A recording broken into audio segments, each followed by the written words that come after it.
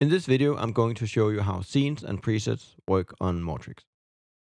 Scenes and presets allow you to structure and organize all your MIDI messages into songs, sounds, set lists, or however you like to stay organized.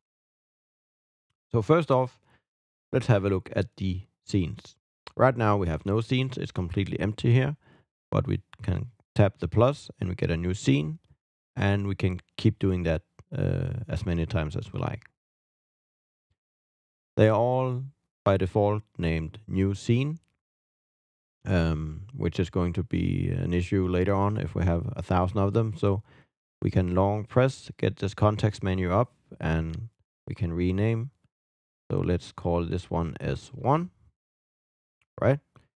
And the other options in my context menu is to move scenes around. I can duplicate them, and of course I can delete them. But let's just go right into the scene and have a look.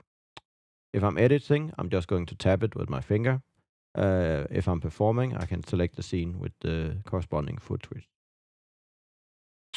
Inside my preset, I have 6 slots mapped to these 6 foot switches.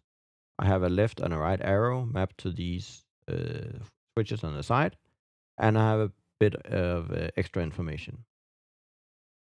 First off, we have the scene name again here in the middle. I can long press, and I can also rename it in here if I like. I have the scene number. I have the page number, page 1 of 1. So in a situation where I have many presets, let's just add in a few. Again, plus, and select preset and preset. Maybe I ran out of space here on this page. I can long press on the right arrow, and now I'm on page 2 of 2. And I can add a few more presets in here.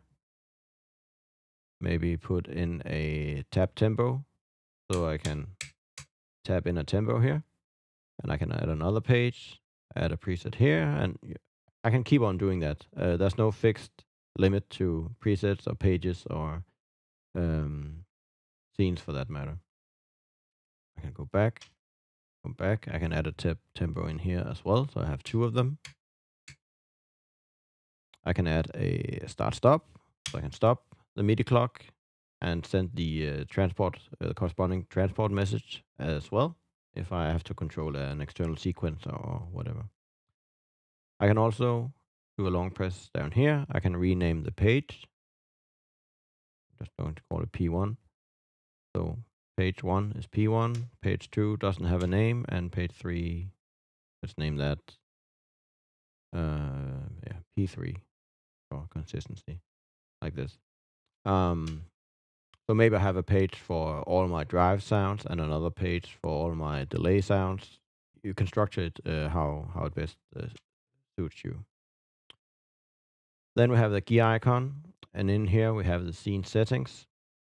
And there's not a lot in here, but when we enter the scene, we can choose to send out some MIDI commands.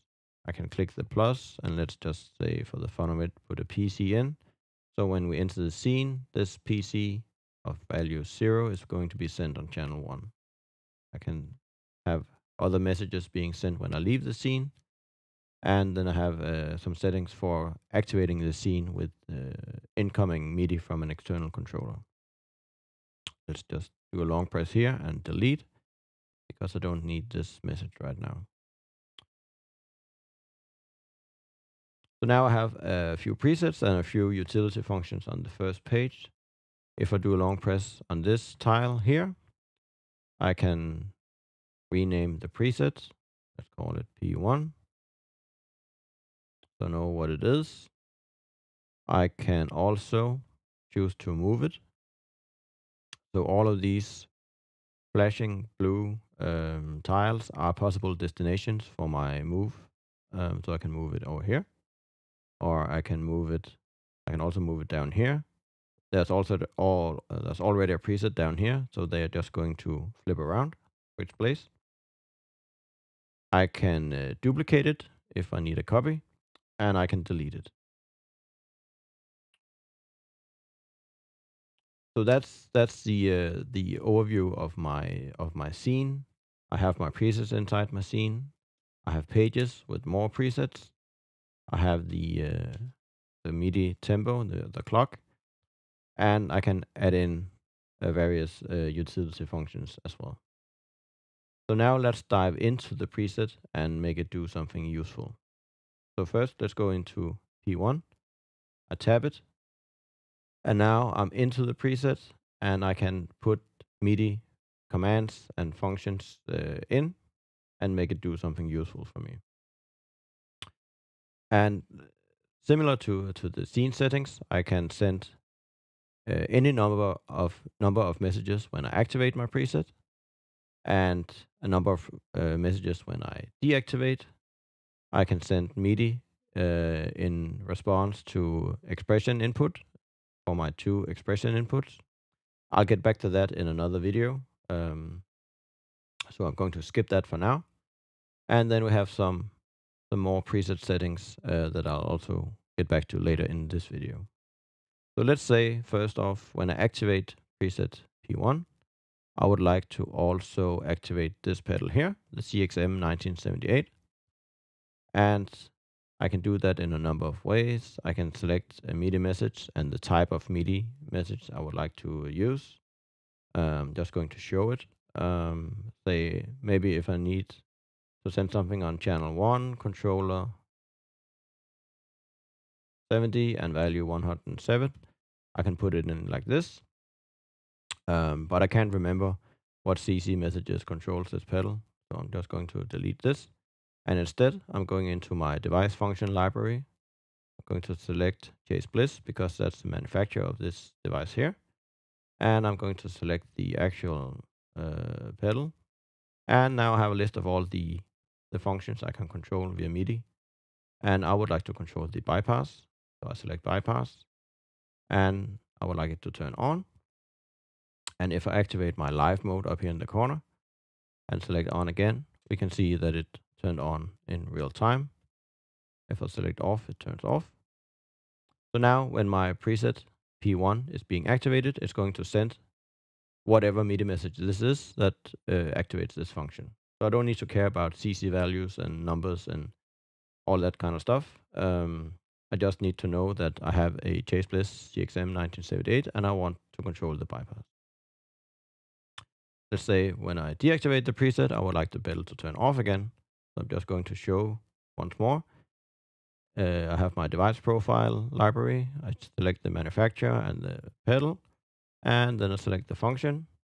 And in this case, I want to be off, and it's off. So if we go back out, that was P1 I was editing.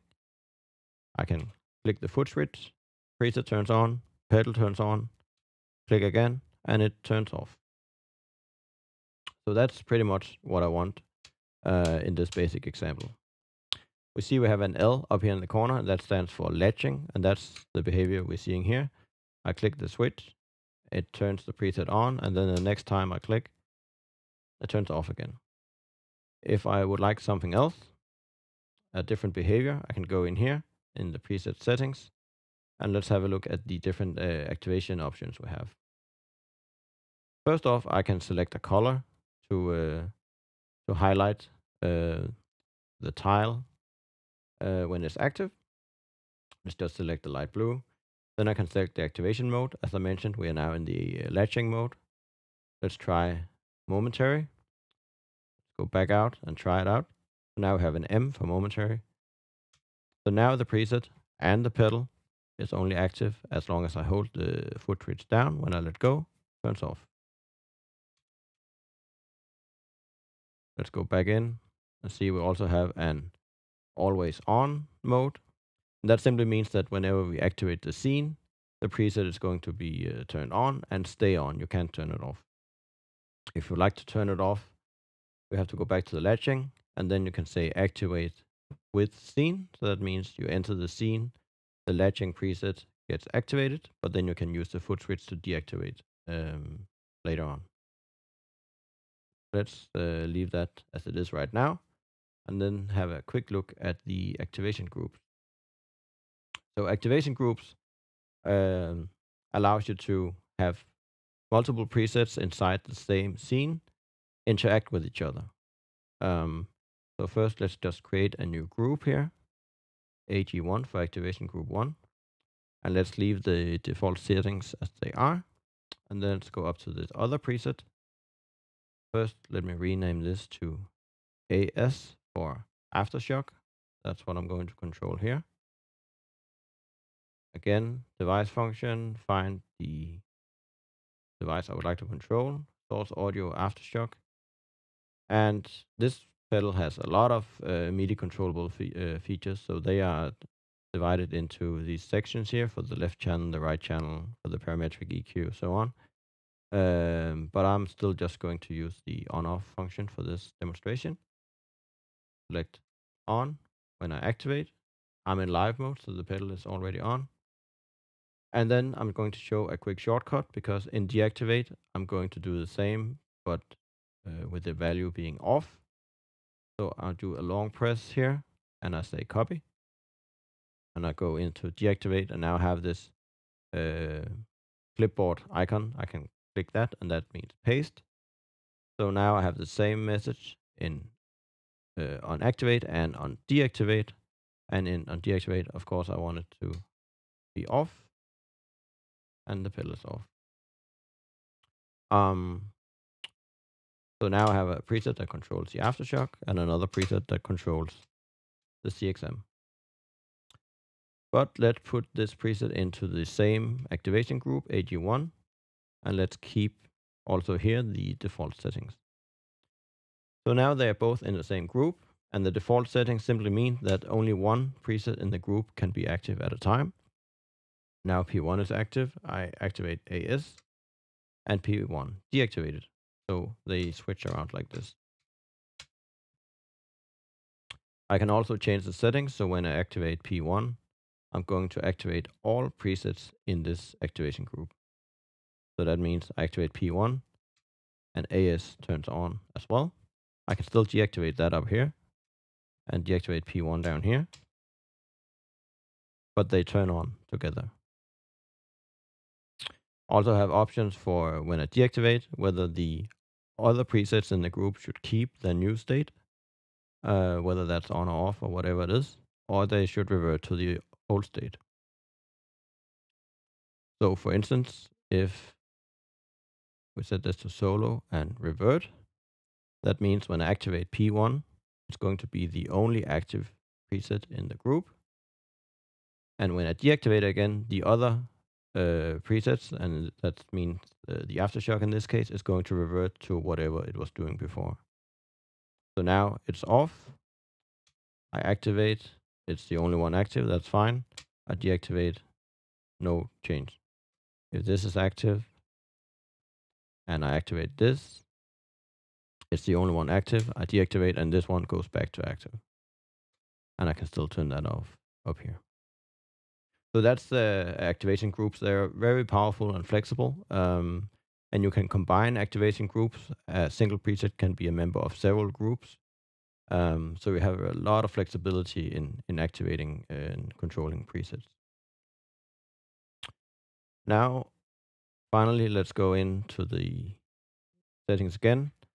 And down here we have the long press settings. They are disabled by default, but we can enable them. And then we get a notice that if we have long press enabled, we're going to have a slight delay in the response of a press on the foot switch.